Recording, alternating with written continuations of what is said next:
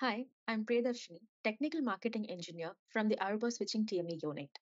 In today's session, I'll talk about Symmetric IRB on AOS-CX switch simulators. So let's jump into the feature overview along with a few use cases and benefits. From the 10.13 AOS-CX update, symmetric IRB can be deployed in the simulators. So the main goal is to facilitate different subnets or VLAN to communicate with each other in a simulator setup using symmetric IRB. And this supports both IPv4 and IPv6. So before 10.13, this was not the capability with the AOS-CX simulator, and only asymmetric IRB was capable in the simulators before 10.13.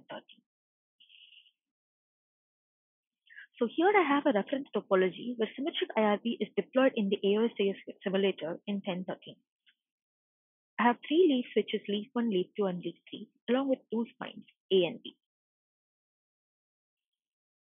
A few use cases of this is that it minimizes the hardware requirements, which helps us to learn, test, and validate a particular network operation or a network infrastructure.